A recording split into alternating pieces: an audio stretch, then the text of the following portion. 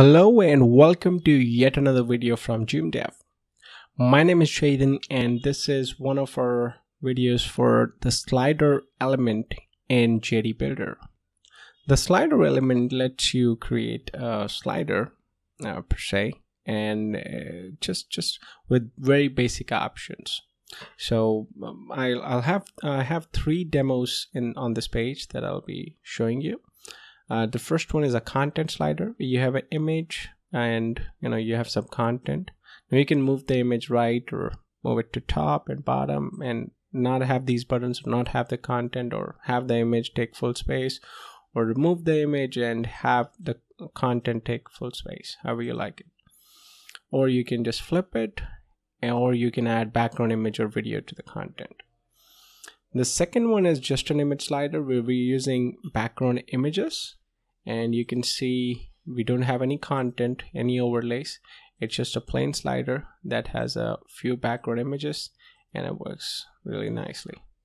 The third one is a video slider where you can use a video as a background, and it works really well. You have simple videos that are backgrounds, and you have the ability to place content on top of these videos if you want to, or on top of these videos. So you have the ability to combine all three of them into one slide if you want.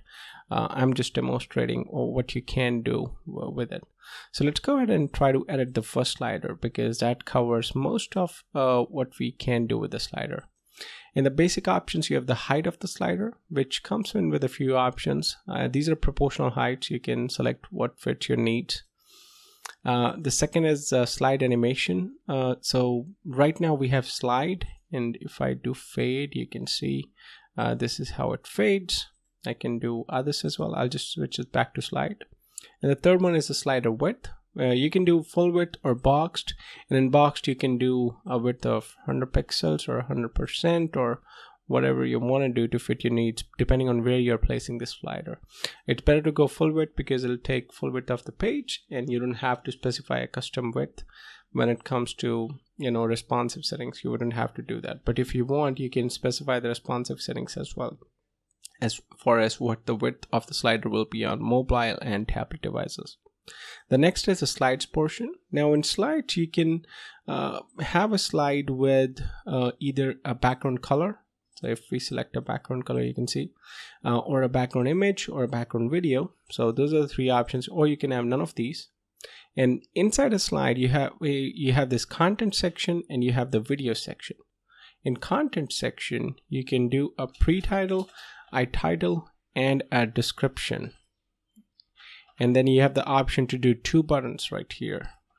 So we'll just increase the content a little. So there's the pre-title, there's a title, there's a description, and then you have the two buttons. Now if you want, you can remove these buttons. So we'll go ahead and remove these buttons, and you can see the buttons are not there anymore. And if you do type in anything by now, then you have the option if you want to add a link to the button and all that stuff. Now the media can be managed from the left of the page. So there's the media, and either you do none and then increase the width, and your content will take full page, so you only have a content based slide. And if you do want to have a media, you can have a media, or you can have a video too. So it totally depends on how you want to do it. And you can manage the width between the two. So the content can be 50%, or content can be 60%. Whatever is left will be given to the media, which is the slide, the image, or the video in this case. So we'll go back to the image that we had selected. Now you can select you want the media on the left or the right, and you can also select the alignment for the video, the vertical alignment, whether you want it on the top, the middle, or the bottom, towards the bottom of the slide. And the same is for the content. You can also select the alignment, vertical alignment for the content, whether you want it towards the top, the middle, or the bottom. And then you have the basic content text alignment, where you can select the text to be either center, left, or justified. Really simple setting. If we go to settings, do you have the option to remove these arrows if you want to? So I'll go ahead and hide these arrows. You can hide the pagination if you want to. We'll just keep this pagination, and you have an option to move the pagination inside the content as well. So if I do this inside, you can see the pagination is inside, but outside actually puts it outside the actual slide.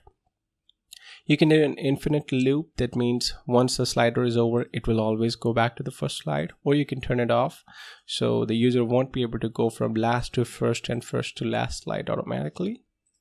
Draggable is really useful. So I'm able to change slides by holding them with my mouse.